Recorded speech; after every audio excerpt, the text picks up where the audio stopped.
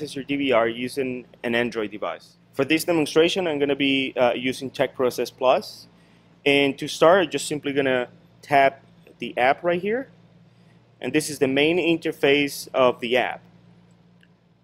There's a few things you're going to have to set up in place before you can connect to your DVR. The first information you have to get is the internal IP of your DVR, the TCP port of the DVR, and the username and password. To start, we're going to click this icon right here on the top left corner. We're going to go to Device Manager. We're going to click Add. Choose Manual Add, and then input the information of the DVR. For the name, you can use any name that is intuitive to you. The address, in this case, we're going to use the internal IP of the DVR. The TCP port, whatever the TCP port is set on your DVR, you have to put this information in here. The username of the DVR and the password of the DVR. Lastly will be channels. Under channel will be the amount of channels or the amount of cameras that you're going to have on your DVR. For this demonstration, I already have 2 DVRs set in here. For this demonstration, I'm going to be using JR demo, so you can see for my internal IP of the DVR in this case is different than the default. Also, the TCP is different, and the username and password is the default in this case. My DVR is a 16 channel, and that's pretty much all of the information you have to have. Once you have that done, you hit save, and then you click this icon to go back to the main menu. You're going to hit Live Preview, and then you have to make sure that your phone is on the Wi-Fi. When I say the Wi-Fi is the internal router, Wi-Fi router that you have the DVR connected to. So the next step will be hitting the plus sign, choose the DVR name that I created for this demo, and choosing the camera. It's very simple. You will do the same for the rest of the channels.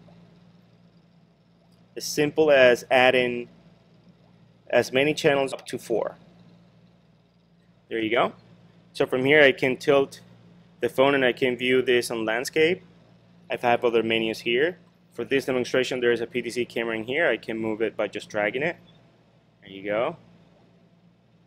I can zoom in. I can zoom out. Very easy. I can just double tap to go to the previous view, or I can just double tap again and go to the full screen. Very easy. I can take a snapshot if I want to. It will go to the library where I have my pictures on my phone. I can make this camera favorite. It's very simple to use. It's very cool app, and you have other applications here. You have other functions in here that you can unveil by pressing the icons.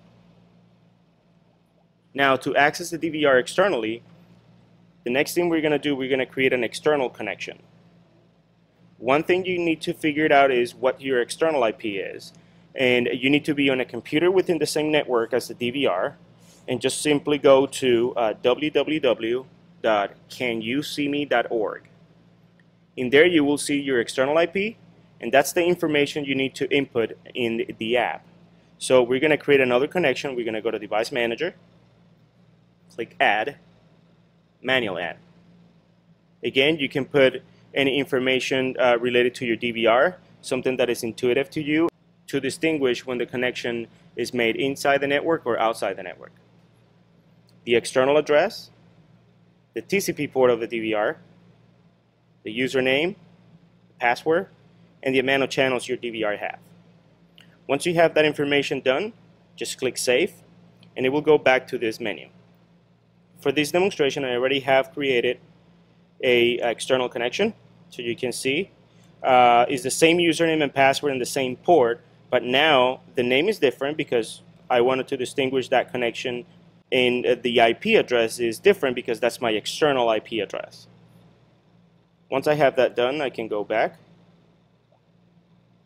and I have to make sure that my Wi-Fi is off. Once I have that done, make sure that I'm using the 4G in this case for the external connection, so I can just click Live Preview.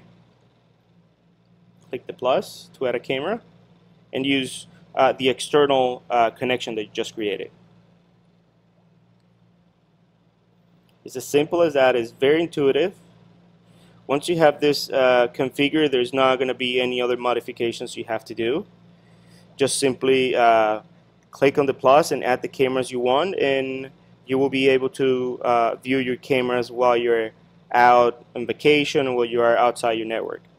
Very simple. Same features. I can tilt it in landscape, and you will be able to see all your cameras on a wide angle. I can just tap on it and see it on full screen.